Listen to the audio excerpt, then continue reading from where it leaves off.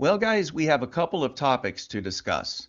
We will go over both the short-term and long-term light curves of Tabby Star using Bruce Gary's latest G-band measurements, and we will update you on our prediction of where we believe the long-term trend of the light curve will go from here. Let's look at the short-term light variations of Tabby Star. From our last update on December 9th, this is the normalized G-band light curve of Tabby Star using the 20 data point simple moving average as the nominal flux level. And it showed that we were down approximately 1% from the nominal flux level. So let's move forward in time to the present date by adding Bruce Gary's G-band measurements to this light curve. So this is the normalized light curve on December 12th. Bruce Gary was unfortunately not able to take measurements on December 10th and 11th, so who knows how far it fell in those 2 days.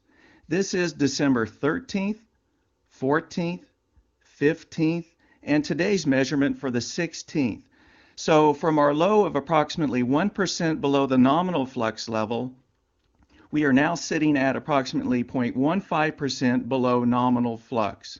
Bruce Gary is calling this latest short-term dimming event the December surprise, so we will adopt that name as well. Now we will look at the long-term light curve of Tabby Star and focus in on the last 85 days, which incorporates both the brightening event as well as the current dimming event. So this is the status of the long-term light curve we showed on December 9th, and we are using the 20 data point simple moving average of the G-band measurements to track the long-term flux trend of Tabby Star. The light blue circles are Bruce Gary's G-band measurements, and the connected darker blue circles with the red borders form the 20 data point simple moving average curve. As you can see, we were approximately 0.4% below the highest flux level reached by the 20 data point simple moving average. So let's move forward in time to the present date by adding Bruce Gary's G-band measurements to this, and also advancing the corresponding 20 data point simple moving average curve. And the best fit curve is shown here. And we are now down approximately 0.6% below the highest flux level reached back on November 16th. As predicted in our last video, dated November 25th, and further refined in our video on December 2nd, we are continuing to complete the right side of the curve as it follows an inverse, downwardly sloping trend line that mirrors the left side of the curve. What we show by the green line is a completion of this curve. As you can see, the long-term light curve over this time period has a very symmetrical shape to it. In other words, the left side of the light curve seems to be a mirror image of the right side of the light curve. We noticed this weeks ago using the 20 data point simple moving average, and that is how we got this part of the prediction correct.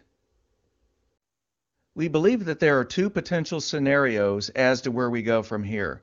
The purple line shown here is the instantaneous slope of the long-term dimming trend just prior to the brightening event. And the slope of this curve was approximately 0.305% per month. So we have extended that line out in time.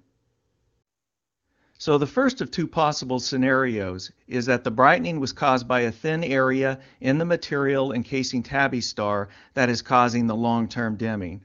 For us to get the dimming curve that we are seeing using the 20 data point simple moving average, the thin spot in the material must have a similar structure as the curve.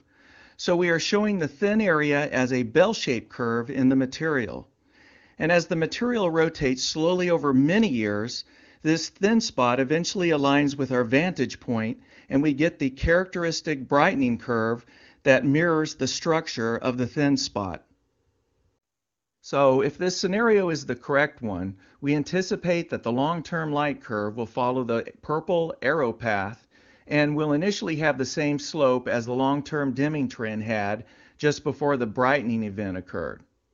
So the second of the two possible scenarios is that something very large in comparison with Tabby Star became visible from our vantage point, and the brightening was caused by the reflected light being added to the light from the star.